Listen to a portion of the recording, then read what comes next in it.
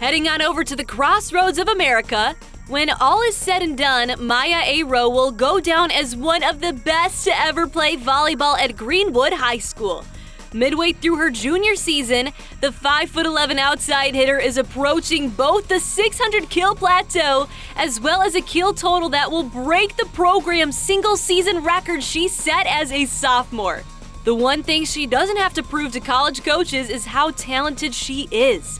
Selected for the AVCA Phenom list prior to the season, as well as the IHS VCA Players to Watch list for 2021.